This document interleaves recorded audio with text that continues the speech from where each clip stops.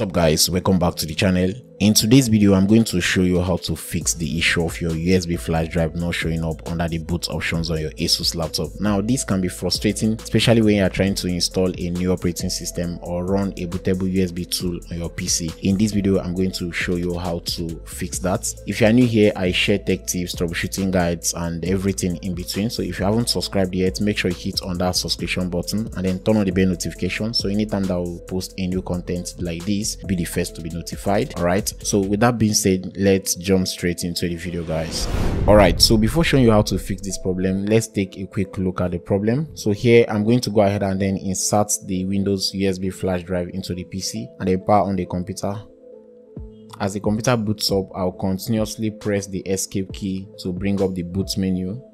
So guys, as you can see here, the flash drive is not listed as one of the boot options. Here I'm only seeing the Windows drive as the boot options, but it's not showing and it's not dictating the USB flash drive which I've connected to the computer. Okay, now to fix this problem, you need to use the arrow key to scroll down to setup and then press enter on keyboard to open the BIOS environment.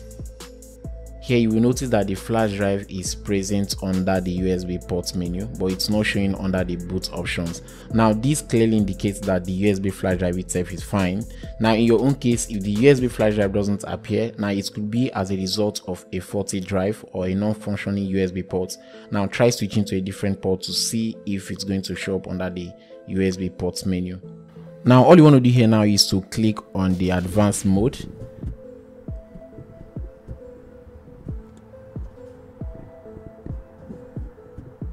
Then under the security tab, scroll down to secure boot control. Here you can see that it's enabled, so we need to disable this option. After that, go to the boot tab and then enable CSM support or launch CSM.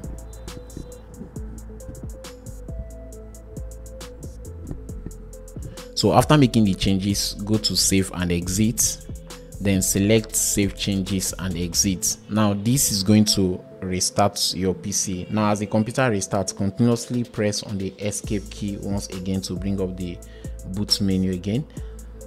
Now this time you should now see your USB drive as one of the listed boot options. Now you can now go ahead to select it and then proceed with the Windows installation or the boot process.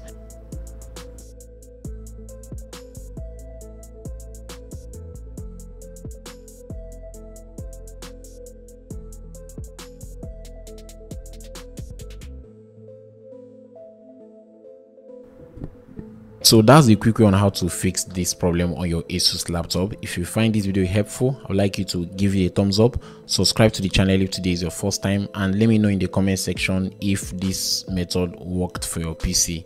With that being said, see you in the next video. Bye for now.